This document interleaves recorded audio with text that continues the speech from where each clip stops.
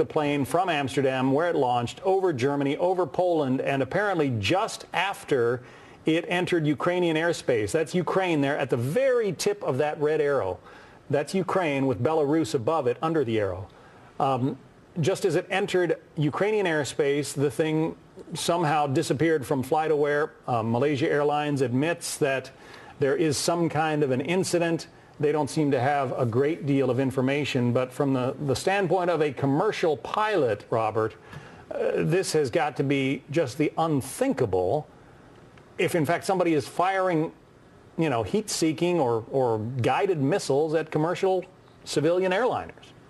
Well, I think one of the things I would be asking right now is that, who filed the flight plan for this airplane? If it was the Malaysian dispatchers, and if I'd been the captain on that airplane, I'd have said, no, sorry, guys, I'm not taking that route. I'm not going into a piece of airspace that is that hot. Captains have that. That's the stupidest thing I've ever heard. Captains have that discretion.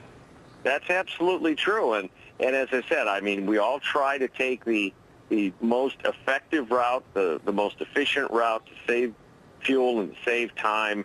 But I cannot believe that the captain didn't realize where he was going and say, I don't think this is a great idea. I mean, whether they're at 34,000 feet or not, you just don't go into a hot area where they're shooting at people. That's the craziest thing I've ever heard.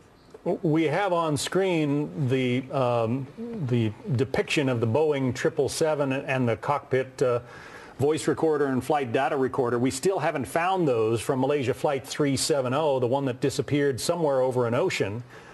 They will certainly get it from this flight because it came down on land. But I mean, what are the chances that one airline has two of the most significant, in fact, as far as I know, about the only two significant civilian airline disasters in the same year?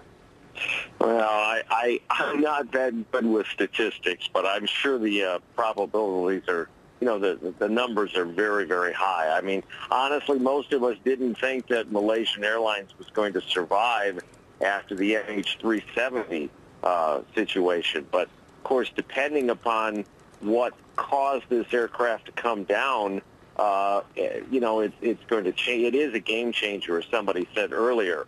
But again, I think that the issue is who sent the airplane through that airspace, and why in the world did the captain take that route into such a hot piece of airspace? Because I can't understand that. As our Jennifer Griffin was telling us, there have been a number of cargo planes, smaller planes, even a fighter plane that have been shot down in that vicinity, but one wouldn't expect fighters on either side to target civilian craft. Now, it's also possible that if this was a shoot down, and just so our audience knows, we don't know that yet for certain, but if this was a shoot down, a lot of these folks are not very well trained in using some of this military hardware, and maybe they just pointed it at the sky and pulled the trigger.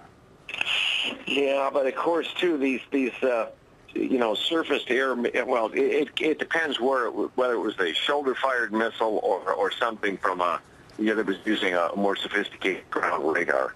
I mean, to hit an airplane randomly with a shoulder-fired missile at 34 or 33,000 feet is almost impossible. But now, again, if they were tracking them, that would be a different story. But then we go back to my original point. What in the world was that airplane doing there in the first place? Well, it's a good question, and quite frankly, we don't know the answer to it yet. Robert, if you'll stand by just for a second, because we're going to kind of recap here a little bit about what we're seeing for our viewers. What you're seeing on the right of your screen is the map of the region that we're taking a look at, and interestingly,